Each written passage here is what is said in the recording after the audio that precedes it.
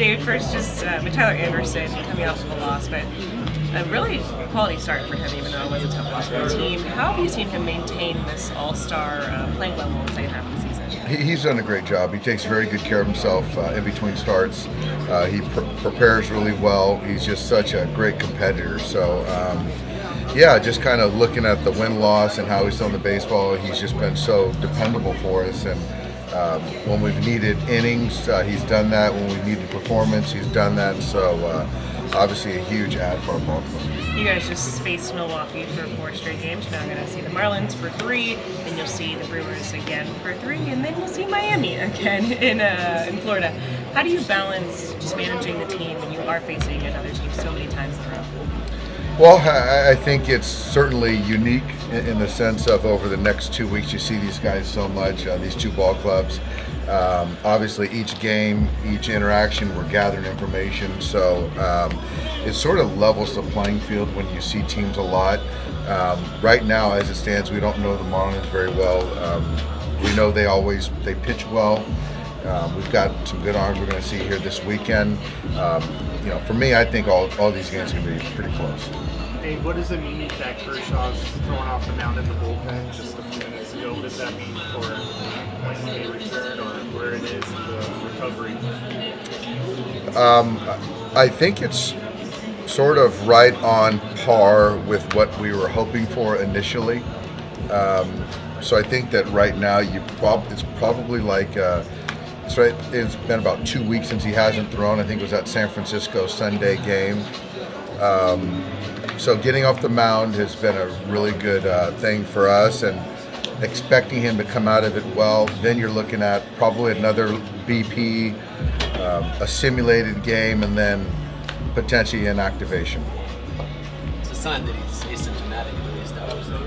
Yeah, it is, and I think that him going through the MRI process, get the imaging, and nothing new, a new incident was certainly very encouraging for us. So to be asymptomatic, I think that we're pretty good, pretty happy where he's at. What was his workout today off the mound, roughly? It was a regular pen. Okay. So with Clayton, it's kind of upper 20s, somewhere maybe around 30, something like that. So you don't think he'll need a rehab then? I don't know if it's going to be a rehab or it's just going to be we get 4 of our hitters and we go out there and do like a 3-inning situation. Well, Yency Almonte, progress-wise, where is he at? Yency is he's progressing. Yesterday was off. He'll throw the next few days in a row. I think he's out to about 120, 150. I can't get too excited until we see him off a mound. I think it's certainly taken longer than we all had hoped. He certainly missed, so just kind of where he's at, not off a mound, where we're at on the calendar. Obviously, you know, the hope is second week of September, you know, probably at the soonest. Where are Brusdar and Blake in their rehabs? They're progressing. Brusdar was rained out yesterday, so he'll pitch again today. And so either like a Sunday, I think it's Monday is his activation now because he got pushed back. I think Monday he'll be back with us. David Price is kind of overlooking your bullpen. I know it's apples and oranges, but his ERA is lower than what it was when he won the Cy Young. How valuable has he been in the way that you've used him to try to manage the bullpen, especially with the injuries? Yeah, David's been great. He's been consistent. He takes the baseball, never runs from it. And so for him, like right now, he's sitting on 3 out of 4 days, and he's a strike thrower, very efficient. You can put him in any spot. And so where we had so much kind of uncertainty, losing some guys in the pen, David's been a stalwart. He's a veteran, and guys look to him. Has he been more valuable than what appears, on the surface? Everybody holds him to that same expectations of who he was, but for who he is now, has he exceeded expectations? He's been fantastic, and I can't relate to being a superstar and having to sort of redefine who you are as a ball player. But he's done everything we've asked and understood his career is he's in a different part of his career, but he's been very additive with the bullpen. Obviously, his performance has been fantastic.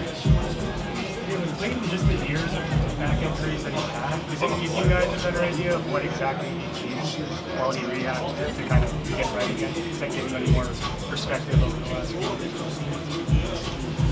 It does.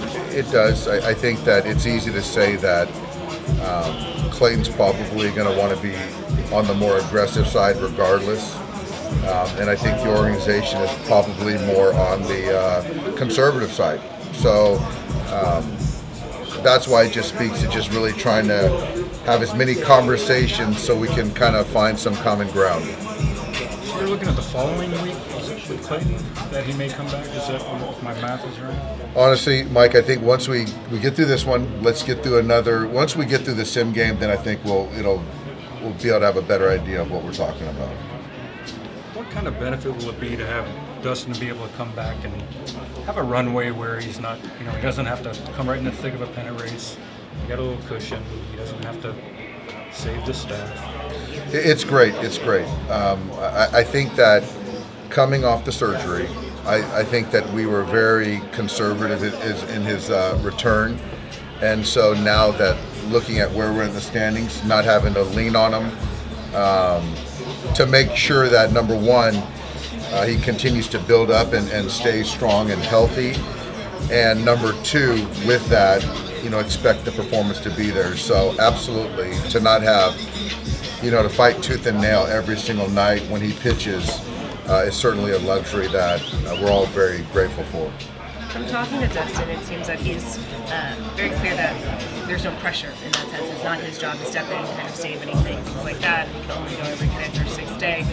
Is that a conversation that you had to have with him, or is that just something that with his personality, something that he's very aware of himself? I think that he's pretty self-aware and aware of the room. He's a starter. He's going to play once every 5 or 6 days. And,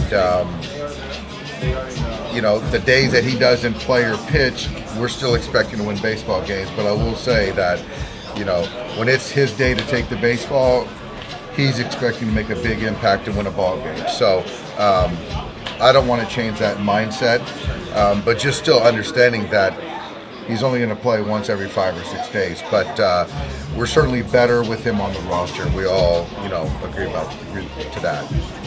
Dave, I'm not sure if you addressed this when the postseason schedule was released the other day, but just the fact that they eliminated travel days, does that mean you pretty much have to have 4 guys that you trust to start a baseball game in October? Well, in that DS, yeah, you do. And then kind of the way that they did the CS, you might need 5. So, yeah, having the pitching depth, starting depth is going to be paramount. Does that play to your advantage? I think so. I think that any time if you're going to have consecutive games in a series, you have to tap into more depth because of usage. So if you're talking about 14 guys on a roster, I like our 14.